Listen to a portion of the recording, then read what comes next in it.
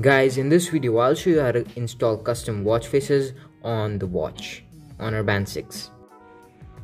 So guys, first we need to ensure that the original app which we download from the Huawei app gallery has been uninstalled, as you can see. And then we need to just really quickly download this modded application.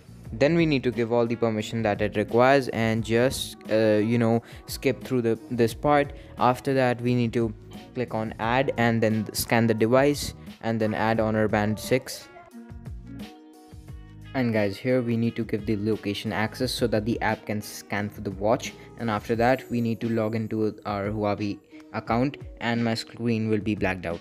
After that we need to add the watch again and then click on the tick button on the watch in order to pair it. So guys, after that we need to navigate to the watch faces section, click on these 4 dots right here and make sure you're using the correct file, otherwise your device may get rigged. Guys, links to the various watch faces will be linked down below in the description.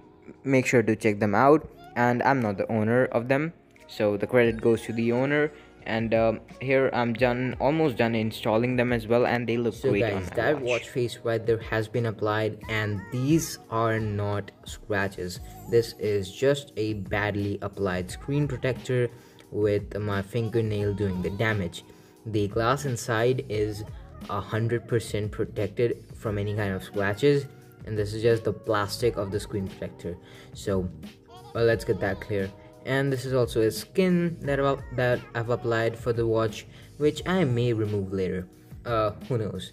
So that's the first watch face, and if you just swipe through, that's the second one. And now I'll show you a couple of more of them which I've applied.